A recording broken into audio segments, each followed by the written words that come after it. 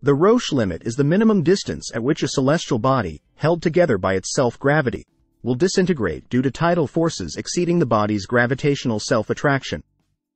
It is named after the French astronomer Édouard Roche, who first derived the concept in the 19th century.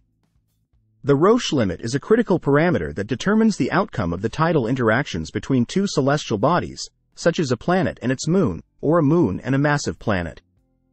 The tidal forces acting on an object decrease with distance from the attracting body, and the Roche limit marks the point at which these tidal forces become stronger than the self-gravity holding the object together.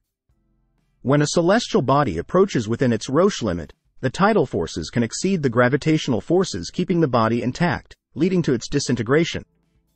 This phenomenon is particularly relevant for natural satellites, rings, and other objects in orbit around massive bodies. The formula for calculating the Roche limit is D equals R, 2m per meter, 1/3. Where D is the Roche limit. R is the radius of the celestial body being orbited. M is the mass of the primary body, e.g., a planet.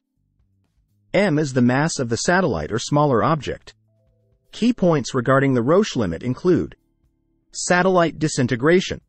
If a moon or other celestial body comes within its Roche limit relative to a more massive body, e.g., a planet, it may experience tidal forces that exceed its gravitational self-attraction.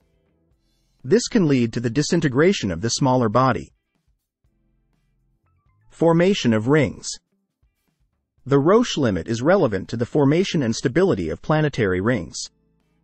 If a moon or a celestial body passes within its Roche limit, it can be torn apart by tidal forces, creating a ring of debris around the planet.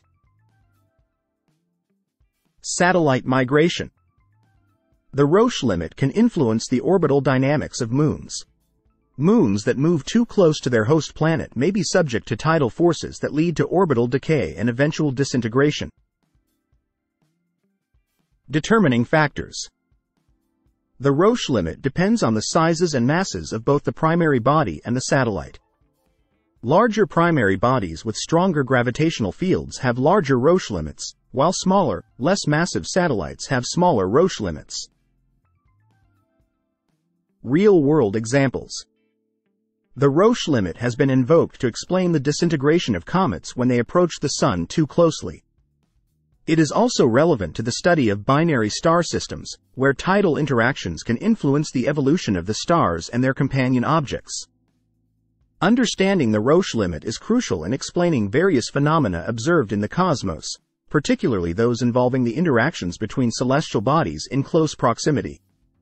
It provides insights into the stability and survival of moons, rings, and other structures in orbit around planets and other massive bodies.